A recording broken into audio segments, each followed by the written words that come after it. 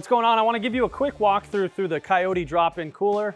This is an appliance that can be incorporated right into the countertop on your islands, and the appliance is cool in a lot of ways. So I want to be able to open the door, kind of give you a quick glance inside.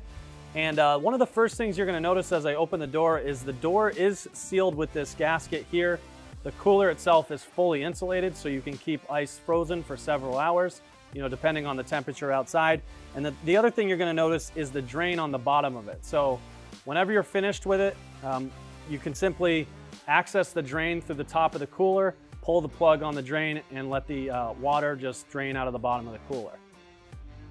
A lot of people really like this appliance just because it doesn't require any power. So some people have challenges with getting electricity to their outdoor kitchen, and they might want a refrigerator just because they want to be able to keep drinks and refreshments and things like that cold throughout the day.